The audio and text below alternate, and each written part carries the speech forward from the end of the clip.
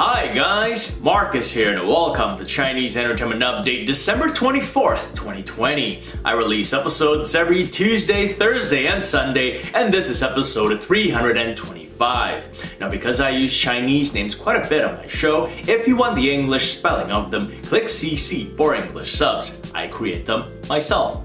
In today's episode, Shockwave 2 with Andy Lau premieres. And I revisit what Wuxia dramas are and why I love them. But first, Merry Christmas Eve, everyone!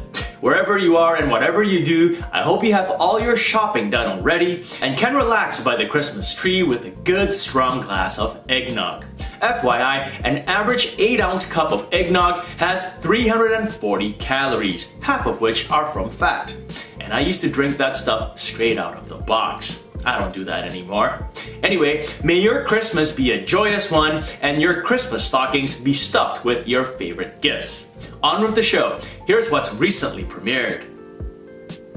A Love So Romantic is a costume romance drama starring Yang Zhiwen and Ye Shengjia, and it premiered earlier today.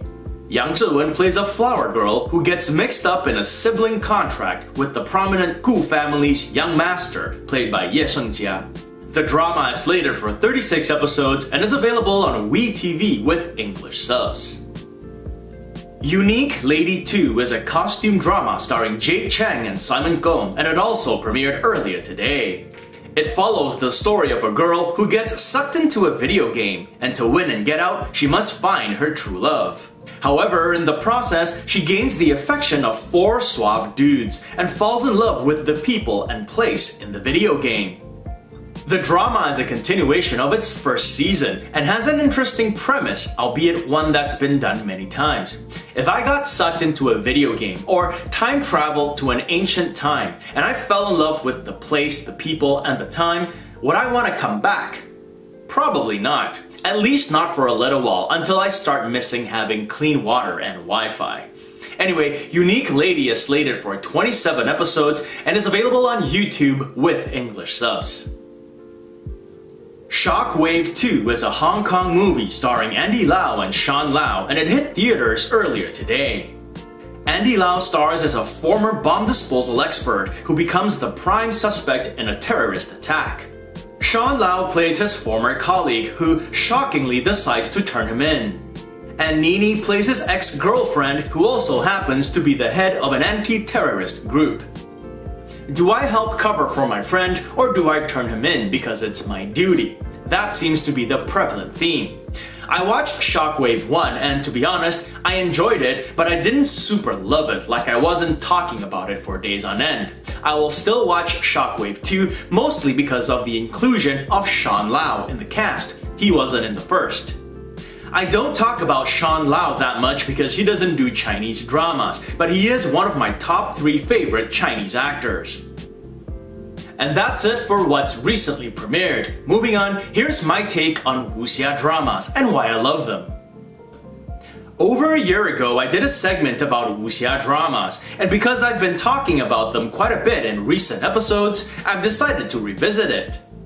Those of you who have followed my channel for a while would know that my favorite Chinese drama genre is the Wuxia genre. But what is that exactly? Is that just a costume drama? An historical drama? Well, not exactly. Wuxia literally translates to martial hero, so a Wuxia drama really means a drama that features martial heroes. And although martial heroes can exist in any time period, for example, Batman and Spider-Man are technically martial heroes, when we say Wuxia, we generally refer to martial heroes in ancient China.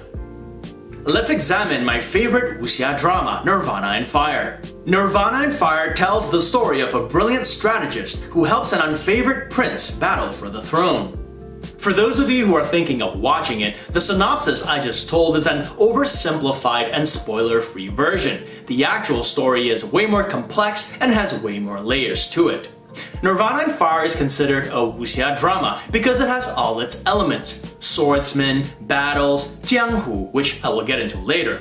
But it also has one unique trait that makes it stand out from other Wuxia dramas. Its protagonist is actually not a Wuxia or martial hero. Mei Changshu, expertly portrayed by Hu Ge, is not a martial arts expert.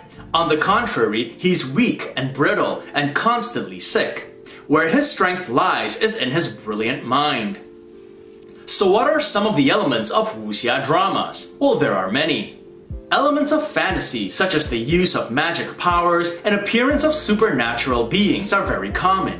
Romance is another one that's a recurring element. Although these elements are constant in wuxia dramas, they're not requisites. The only requisite is the martial arts element.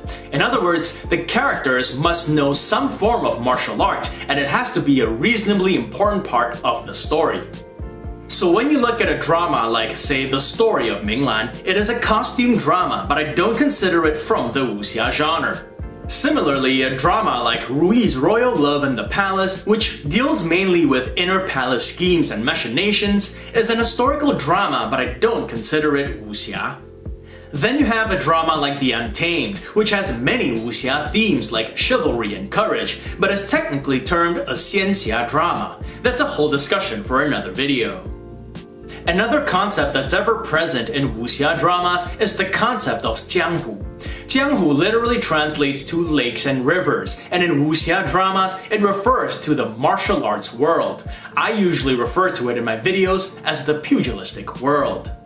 So in wuxia dramas, there's always the stuff that happens in the palace. There's the emperor and his royal subjects, and outside of the palace walls, there are the commoners. Then there's a separate world where martial artists roam, and they distance themselves from the government.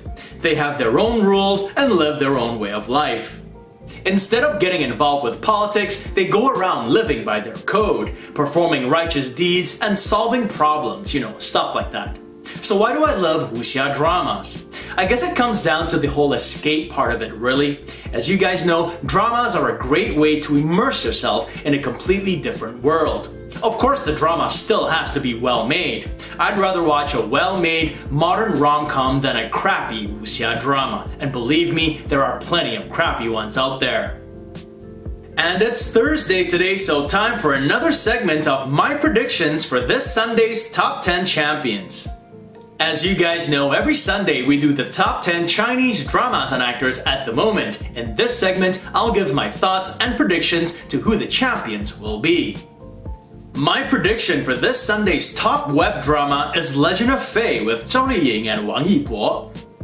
I believe they're going to retain their position from last week and make it 2 weeks in a row at number 1. I'm currently following the drama and up to episode 10, but by the time this Sunday rolls by, I will probably be all caught up.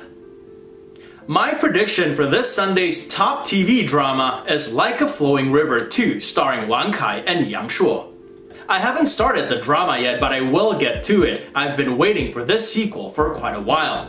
Wang Kai is a darling to Chinese TV viewers. I remember at one point, not too long ago, he had the top 2 Chinese TV dramas for many consecutive weeks. Serenade of Peaceful Joy with Maggie Jiang and Hunting with Angel Wang. And my prediction for this Sunday's top drama actor is Wang Yibo.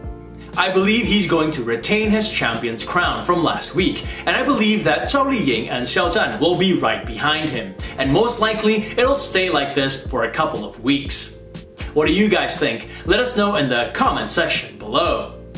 And before I let you guys go, it's time for me to answer a question from one of you, a fan who supports the channel by contributing on my Patreon page. Today's question comes from Carrie Ann White, who asks, "Hello Marcus, happy holidays. Thank you so much for always keeping us entertained. Question for you, do you know when Falling Into Your Smile will air?" Thank you for your question and happy holidays, Carrie Ann. Falling Into Your Smile is an upcoming gaming drama starring Xu Kai and Cheng Xiao. They haven't officially announced the premiere, but on their Weibo page, they have the hashtag Youku's 2021 drama list, so it will be sometime next year. They wrapped filming in May, that's 7 months ago, so it shouldn't be too long now. If I had to guess, I would say it'll air in the first quarter, maybe even in time for Valentine's Day, since it's heavy on the romance. And that's it for this episode. If you want to check out the t-shirt or other Chinese drama merchandise, there's a link to it in the description below. This show would not be possible without your support, so I thank you all for watching. If you enjoyed it, do subscribe, and don't forget to hit that notification button for more updates. If you'd like to contribute, check out my Patreon page, where for $1 or more a month, I'll answer one of your questions at the end of one of my episodes. So stay safe, and as always, I wish you clear blue skies, good health, and happiness. Until next time, cheers!